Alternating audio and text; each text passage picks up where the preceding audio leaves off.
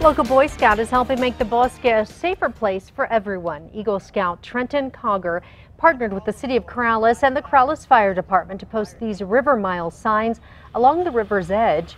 Not only will they help recreational users know where they are, but they'll also assist emergency responders in case of an emergency. Anything they can give responders to give us the best accurate location in the event of an emergency helps our response time.